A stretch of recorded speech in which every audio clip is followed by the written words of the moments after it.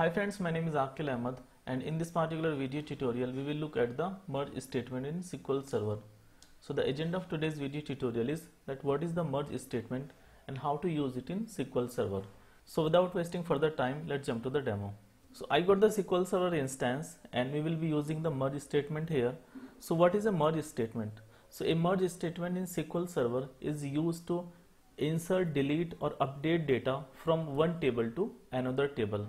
So before the merge statement, suppose if you had to insert some data from one table and we have to update some data from one table to another table, or if we had to delete some data from one table to another table, then we have to use the three separate queries. But now with the introduction of the merge statement, now we can perform three operations: insert, delete and update in a single SQL statement.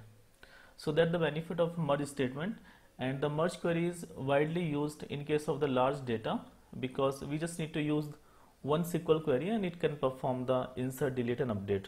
The merge statement is widely used in SSIS packages. Suppose there is a table like employee table, which is the final table for the employees, which contains the list of employees and their relevant data. Now suppose in an SSIS package, if I have to import the data for the employees from maybe CSV file or Excel file, so what I will do, I will import the data from a source file into a staging table. Because sometimes the insert can fail, there can be some issue with the insert. So suppose if there is some issue and if I directly insert the data into the final table, then there can be half inserted data kind of thing. So to overcome this kind of issue, what we can do, we can just insert the data to staging table first, and once the data has been inserted to the staging table, then from the staging table we can merge or update the data to the final table. So suppose there can be some new employees, so the new employees can be inserted to the final table, and there can be some existing employees whose information needs to be updated. For example, if an employee got promoted, or for example of his department got changed, anything can be changed, or his salary got changed, so we can just update the data for that particular employee in the final table. So for updating the data from staging table to the destination table, we can use the merge statement. Okay, so let me create a new query window and we will create two tables here. The first table will be the employees table and another table will be the stg_employees table. Okay, so we will drop the employees table if exists, then we will create the employees table which contains like employee ID, first name, last name, email and department, and then we have the stg_employees table which is the staging table. And the structure of the stg employees table is exactly same, but the structure can be different as well, and the name of the columns in the staging table can be different as well. Okay, so let me execute this query. So this will drop and recreate both the tables. Okay, so right now if you check, both the tables should be empty. So the employees table is empty and the stg employees table is also empty. So what we will do, we will insert some data into the stg_employees table, and then using the merge statement we will insert or update the data to the employees table. So suppose if an employee already exists based on the employee ID, then that record should be updated, and in case if the employee does not exist in the destination table, which is the employee table, then that record should be inserted. Okay, so how we can write the insert statement? So this is the syntax of the insert statement. I will share the syntax with you, okay, so that in case if you want to use it in your environment, then you can use it. Okay, so this is the syntax of the merge statement: merge into, and this will be our target table as target using source table. So this will be our source table, so you need to write your source table name here on, and then we are doing a join between the source table and the destination table.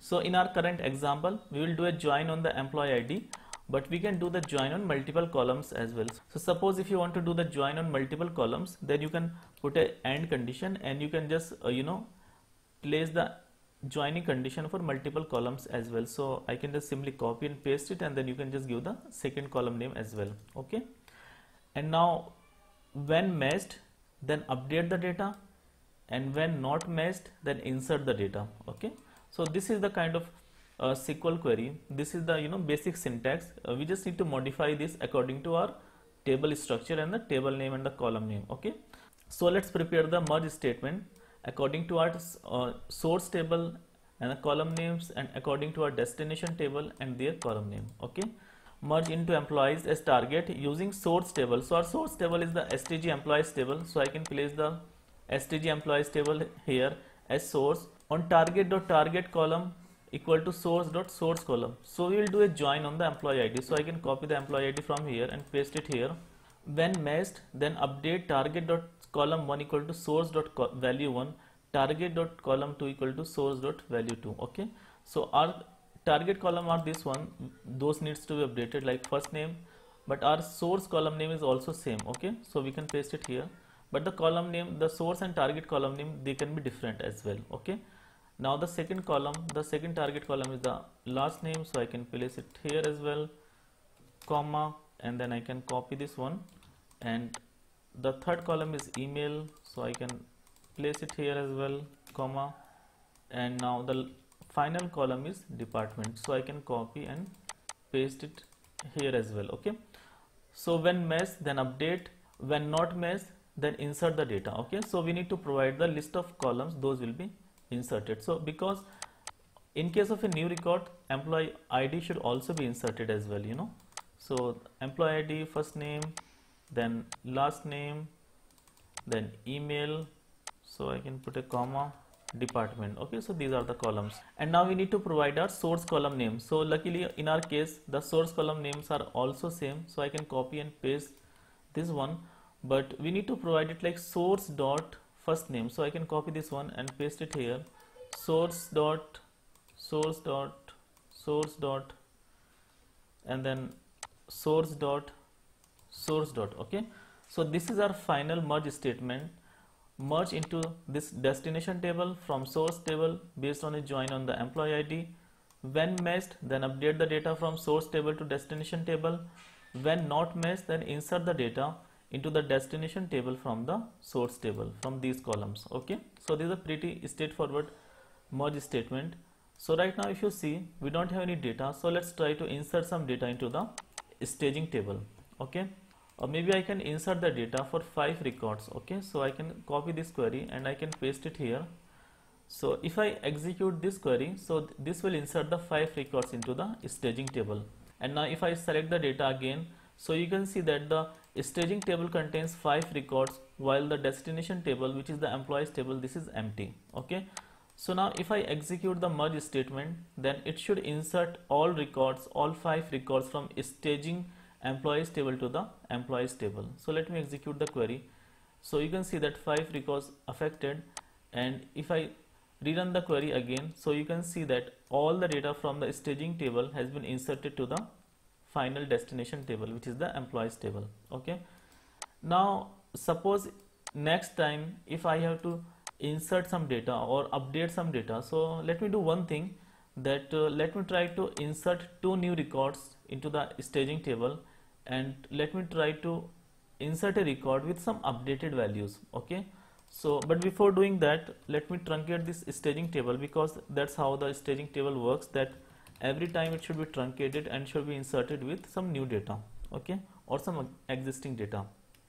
So right now the staging table now got truncated. Okay, and now into the staging table, what I will do, I will insert 2 new records. Maybe I can insert 9 and 10 record. Okay, and what I will do, I will insert the 9 and 10 record, and I will update the values for the first record, Laura Williams. Okay, so let me paste this value. So now what it will do, it will insert a new record 9 and 10 into the staging table, and for the first record, Laura, let me change the department from finance to HR.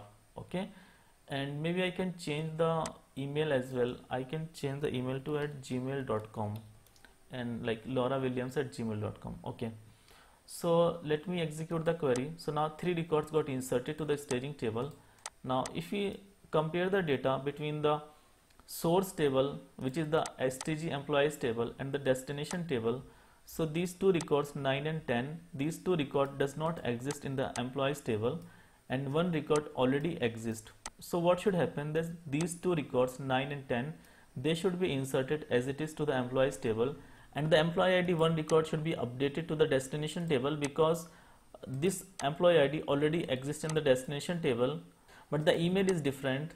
so it should be updated with this email, and the department is also changed, so this new department should be updated to the destination table. Okay, so let me execute the same merge statement.